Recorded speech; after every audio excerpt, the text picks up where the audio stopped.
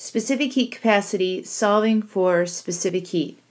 If it takes 41.72 joules to heat a piece of gold weighing 18.69 grams from 10 degrees Celsius to 27 degrees Celsius, what is the specific heat of the gold? So the first thing that we're going to do is write down our formula.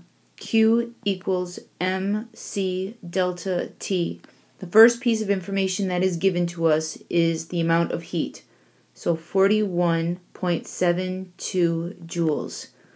Then they give us a mass, 18.69 grams.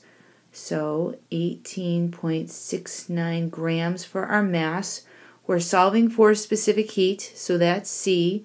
And then we have to figure out our delta T. Now remember, to solve for delta T, it's always going to be temperature final minus temperature initial. The final temperature here is 27 degrees Celsius. So 27 degrees Celsius minus our initial temperature, which is 10 degrees Celsius. So we'll write down 10. 27 minus 10 is 17 degrees Celsius. So we'll plug that into our formula, 17 degrees Celsius. And then the next thing that I would do is I would suggest multiplying 18.69 times 17, and that will give us 317.73 times C, and C is our variable that we're solving for, so we'll rewrite our heat here, and then we're going to divide both sides by 317.73, so we'll write it over again here.